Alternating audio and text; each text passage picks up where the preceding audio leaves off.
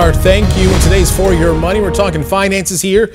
Living frugally could be an option if you're looking to make your money go further. CS4's financial expert Andy Mattingly is with us now to explain how to implement this lifestyle to save money. Andy, first question, what exactly is a frugal lifestyle? Well, some people might think clipping coupons and shopping at discount stores and cutting back on lattes, but a frugal lifestyle really goes beyond that. And it's where you're really hypersensitive on everything that you're spending to focus on a couple of key goals. How do you start to implement this lifestyle then? So what you want to do is look at all of your spending and look at ways that you can cut back all of that spending so that you focus on a couple of goals. Maybe it's to live on a lower income, or maybe it's to retire by the time you're 50, but everything is focused on that.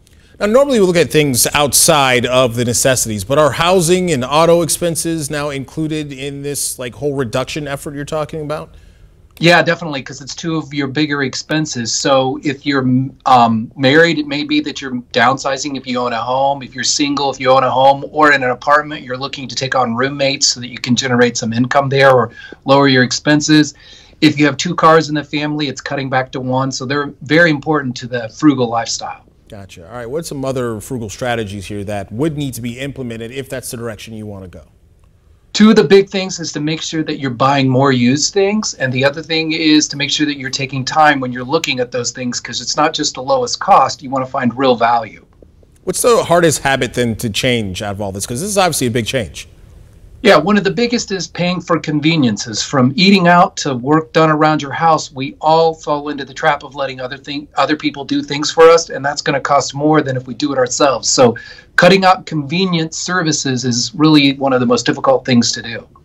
All right, now I'm not going to lie to you. A lot of what you're saying here seems to cut into some of my own fun. Can one still, though, have fun while trying to live frugally?